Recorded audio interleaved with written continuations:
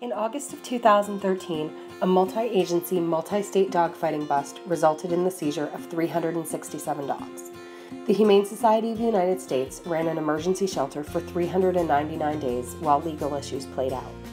During that time, one of the 367 survivors became our office dog, putting over 500 volunteers at ease on their first day, helping us celebrate holidays in silly outfits, and being a constant source of comfort. Photos weren't allowed at the shelter, so we're making up for it now. This is Charming.